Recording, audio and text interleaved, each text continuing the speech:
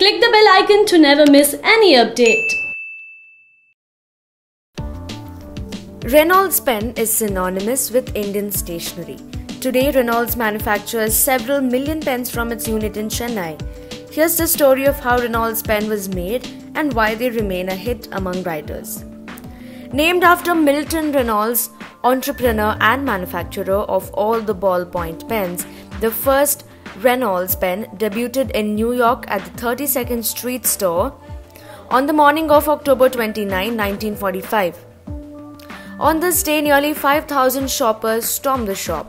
The new ballpoint was clean and convenient. However, it wasn't cheap back then. The new Reynolds ballpoint cost $12.5. Convert that to 2020 money, and it's more than $180. Today, if you buy these pens in bulk, you will get more than $1,000 for the same price.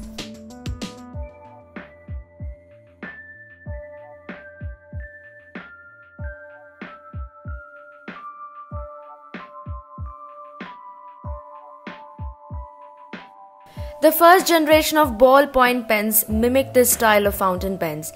They were made of metal and intended to be refilled with ink. The Reynolds pen made a big point of its ability to write for 2 years without needing to be refilled, worlds away from the experience of using a fountain pen.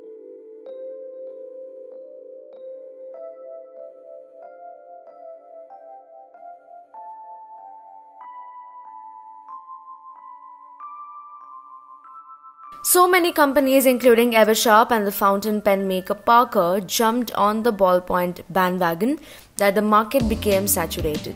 People bought refills, but they didn't buy more pens.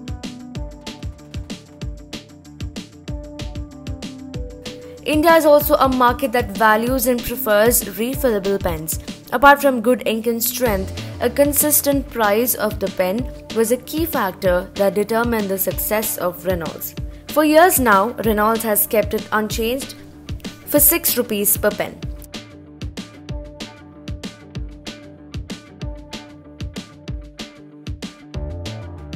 Aside from catering to the Indian market, the 𝗱45 is exported to the Asia-Pacific region, Europe, Middle East and Latin America. The product remains one of Reynolds' mainstays even amid multiple innovations in writing stationery.